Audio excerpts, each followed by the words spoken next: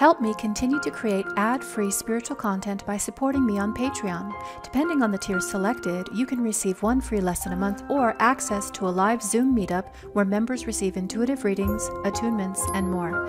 Every dollar really does help. Now, on to the video.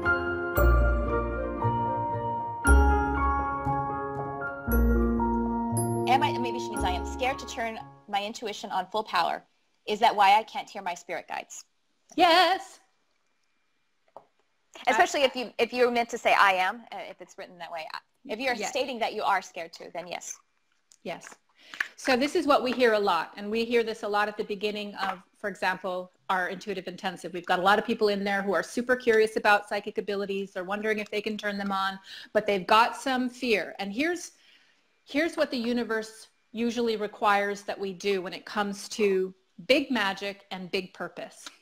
The universe or spirit usually requires us to face our fears and to look at it, to see the possibility of all that could happen, and then do it anyway. And so people say, I really want to be a medium, but I'm scared to see dead people. Right? And I'm always like, well, those two things don't make sense, because if you are a medium, it's likely that you're going to see dead people. Now, what you have to understand and what can eradicate the fear entirely is aligning with your sovereignty. We call this dominion. Dominion. Now, dominion is the energy. It's the vibration of occupying your powerful I am. You're walking around the planet not in fear. You're walking around the planet in power. Because let me ask you a question. Say you have somebody who wants to rob somebody. He's hiding in an alleyway, and a couple of people are walking down the street. The first person walking down the street is walking with their head high. Maybe they've got a bat, but they're defended, and they look strong. The second person walking down the street is sort of slumped over. It's kind of late. I'm feeling kind of freaked out, and they're scared. Which of those two people do you think the perpetrator is going to pick? They're going to pick the fearful one, because that person is weaker. And so what we have to do if we want to work with our intuitive abilities or our psychic abilities or our mediumship is we got to get out of fear, because truly there is nothing to fear. Why? Perfect love casts out all fear. Perfect love, Trisha Carr, that's God.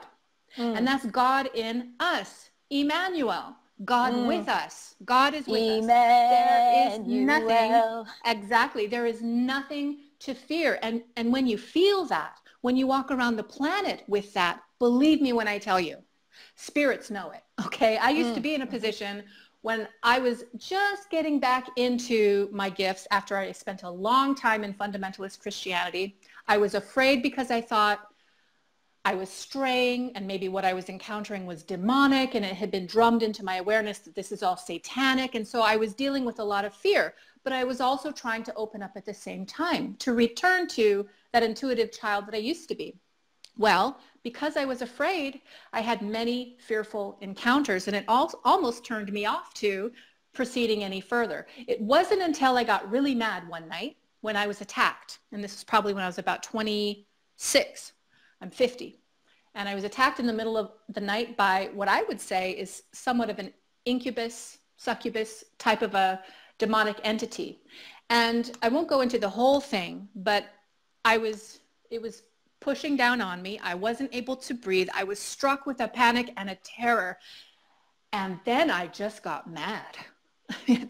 At some point, I'm just like, who the do you think you are? And I started getting in my sovereignty about it. No, this is my bed. This is my house. I don't care if I can't see you or don't know what you are. You have to get off of me. And when I started to run the energy of that, my own sovereignty and power, everything began to dissipate. And that was my first demonstration to myself. Oh, there's something in that. Not necessarily to get mad or to use profanity, but when I exerted my own power innate within me, that spirit took notice. Again, believe me when I say, when you're walking around the planet vibrating in your power, all the spirits fall into line. I'm very rarely disturbed by an errant spirit. If I deal with spirits, I'm dealing with high vibrational energies, interdimensional kind of energies, Metatron. I don't deal with earthbound spirits very often. Sometimes one will ramble into my space, God bless them, and I'll do what I can. But for the most part, they don't even try it because they can feel my energetic signature. So if you're in fear, you've got to get out of fear and get into your power. Amen. And, you know, just the thing is, we feel like when we're awakening, we think that somehow spirit is so much more remarkable, but actually the 3D, the physical experience is harder. So I was terrified physically because Crystal and I both, we came up in abusive family situations. So were you terrified in your teens and 20s? Just physically, just like being a human, because we were violated upon physically in our childhood. And so I got that into alignment to where I didn't actually, that is harder to do. And when I was opening up to my spirituality and my intuitive abilities, and I was already open to it, my husband was kind of catching up because it was new in our relationship for this to be happening for me. And he said, one day he was like, you know what, he got scared, and he's like, what if you're out there in the spirit realm or whatever, and suddenly you turn down a dark alley? Like, you know, he was scared for me. And I said, and spirit came right through me, and I said, honey, I leave this house every day. You don't worry about me turning down a dark alley in the physical world. And if I did that, I got to use my legs to get out of there. And they're not as strong as my connection to love. My connection to love, the way the Crystal called in Dominion, she loved herself perfectly. That's, even though it came across as being angry, started from loving yourself and owning it and valuing yourself. That was the perfect love that you aligned to. So if I know how to stay out of dark alleyways, it's much harder to do in the physical world and use my physical body to do it. Then that's the hard part. The easy part is remembering what love feels like. Done. I'm in heaven all of a sudden again. There's absolutely nothing. And I've been in meditation where basically malevolent couple of ETs were trying to step to me, and my guides were right there with me. And as I recognized, they were kind of more just selfish, I would say, not really, they wanted to do me harm. And as I recognized them, I just dismissed them, and I would turn to my guides and I was like, why did that happen? And they kind of said, because you wanted to experience it. I didn't even get scared.